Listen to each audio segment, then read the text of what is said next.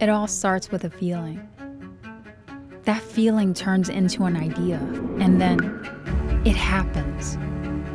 Bringing a vision to life is allowing yourself to be vulnerable, to bring a piece of yourself out there for others to judge. It's a constant battle between my endless mind and the limiting canvas. When my mind wanders off, I'm unstoppable.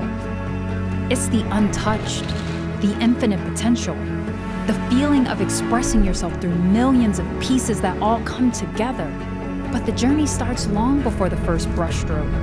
I see, I feel, I think, I create, I stop.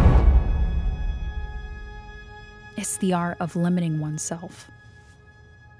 Bricks, colors, and pieces always fall into place. My attention to details makes it all come together at the end.